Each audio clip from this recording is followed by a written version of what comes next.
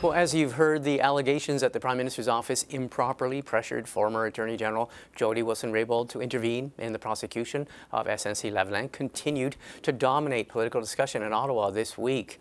Central to the debate are demands that Wilson-Raybould be allowed to testify again after her almost 5-hour appearance before the Justice Committee almost a month ago.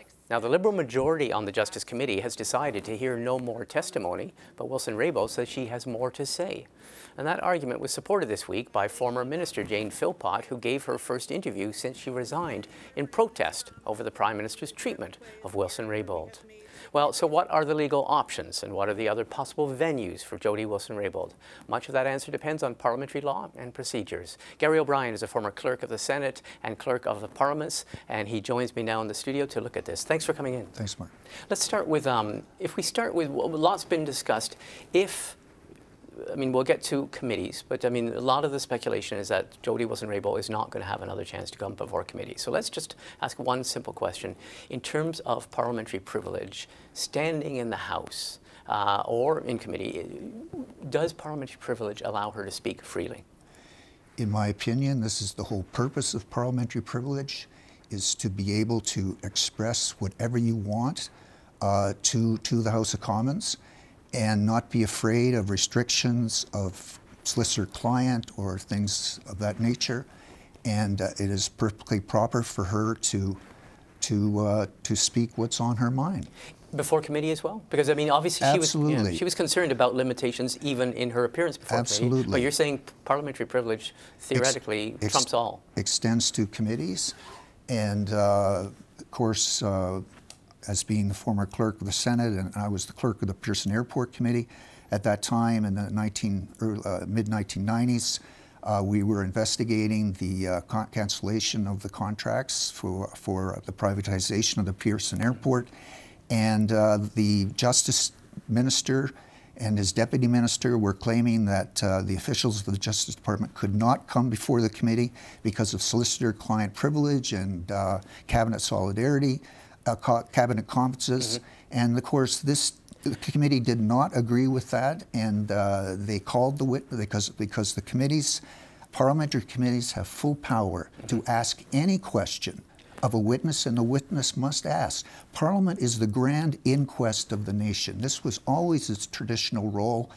And I think what we're having in this controversy is a return from executive-centered parliament to parliament-centered parliaments, and allowing Parliament to do its job. If Jody Wilson-Raybould, when she appeared for the first 4.5 hours that she did, she was very mindful of the waiver that she'd been given, and she said it prevented her from saying a whole host of things, and it was limited in time and limited in function, what she could comment on.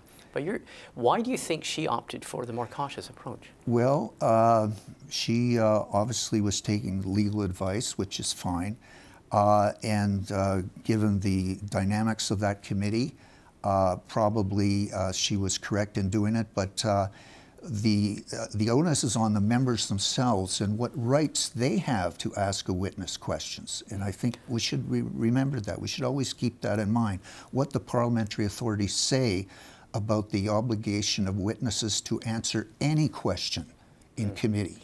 Is she maybe more conservative in her appraisal because she's a lawyer? There would be a risk of disbarment or something? Debarment? It very well could be, and I don't know what advice she was given, but obviously she wanted to follow that. If she doesn't get a chance and is not invited, because there will be a vote by the Ethics Committee next Tuesday, if she's not invited to go before that committee, she's not going back before the Justice Committee, if she were to avail herself of a chance to stand in the House of Commons, where could she do that? Would that be a point of privilege? Well, this is difficult.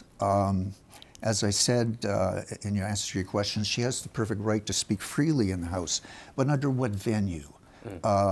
A question of privilege, I know there's one on the floor, but is she asking for a speaker's ruling, whether her own privileges were violated? I don't think that is the question. I think she's more interested in the substance of her remarks. And in Parliament, you have to speak to something, either a bill or a motion. I know you have member statements, but whether they're adequate to fully explain her situation, I don't think so. There's a time limit too, isn't there? It's what, Yes. almost 15 minutes. That's about the maximum you can Yes. speak Yeah. to him. We did see on Friday, today, we saw Conservative MPs reviving, you mentioned it was before Parliament, reviving a point of privilege that was brought up last week or earlier in the week, I believe by the NDP, talking about the Globe and Mail article, talking about the Prime Minister's comments, talking about her position. So she could ask to be involved in to She speak to it. certainly could, but again, that is narrowing on the question of parliamentary privilege and whether privileges were breached and whether they want a speaker's ruling. I don't think that's the issue. I don't think that's her issue.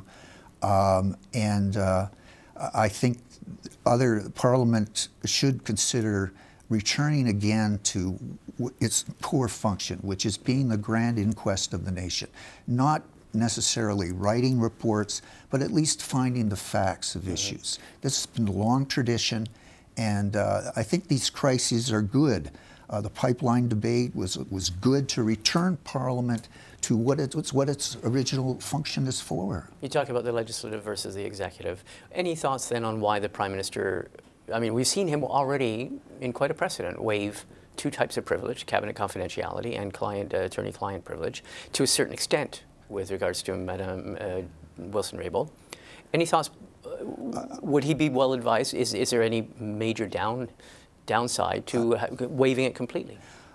I don't know what advice he's been given. Obviously, he's a careful man, and he may have other reasons for not wanting to waive it.